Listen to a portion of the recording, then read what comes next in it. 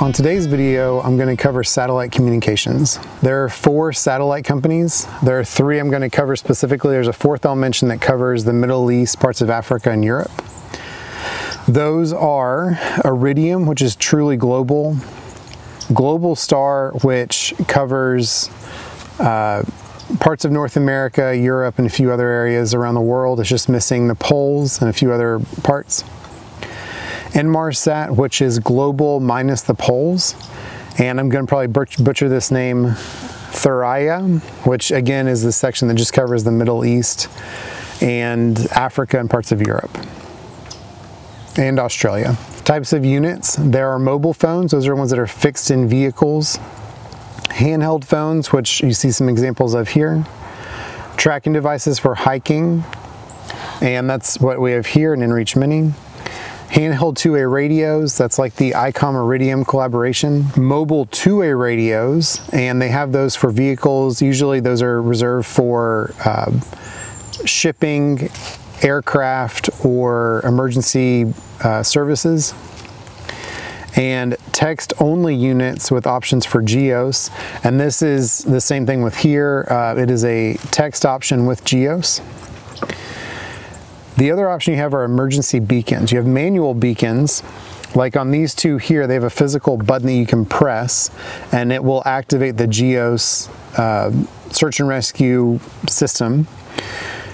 And then you also have ones that are automatic. Those are on boats, on ships, where if they start to get wet, if they sense water, they have a little connector. If the water closes that connection, then it activates that beacon. And then that beacon transmits a satellite signal back to GEOS, whoever it might be that you're looking at for your provider. Pros and cons of each one of these.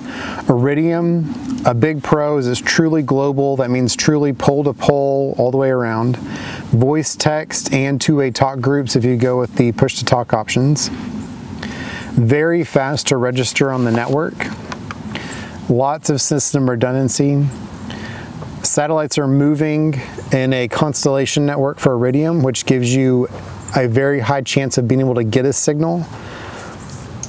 And the con for Iridium, it is definitely the most expensive option, but if you are making an investment into a communication option to use away from cellular networks or hard lines, Iridium, in my view, is definitely the best one to go with. Globalstar, it is the most affordable handset, and it has inexpensive plans.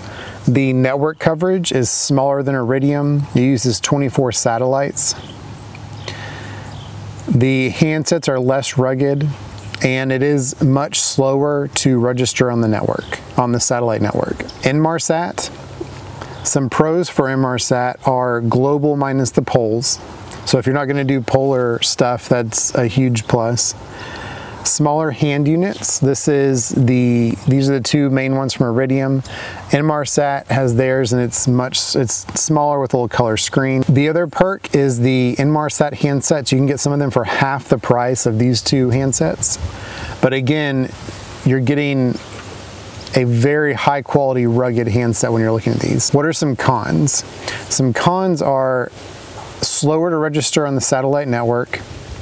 Inmarsat has 3 stationary satellites, maybe 4 at this point, and you have to move to get to the satellite. Iridium, the satellite moves to you to get a connection. That's the quick overview of satellite communications. They're basically, for the most part, like Nokia phones, old Nokia phones from the early 2000s with your texting options and those kind of things. The perk of the Extreme that I really like is you have a push to talk option, not on this one, but on one of the models.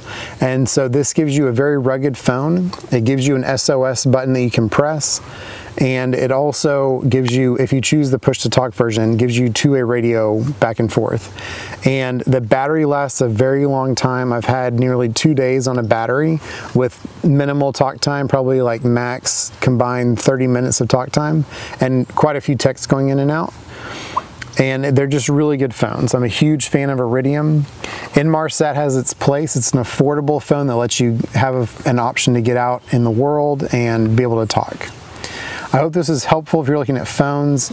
I'm a huge fan of Roadpost, and I'm going to put a link to them in the description so you can go and see what they have to offer. I've looked at other satellite phone providers and have not been pleased with them when I've tried to talk to them about stuff. Roadpost has the best customer service. Their prices are a little higher on some of their accessories, and you can look at other options for accessories. But if you are looking at a provider for the phone itself and a provider to be your minutes, then I definitely recommend Roadpost. Thank you for watching.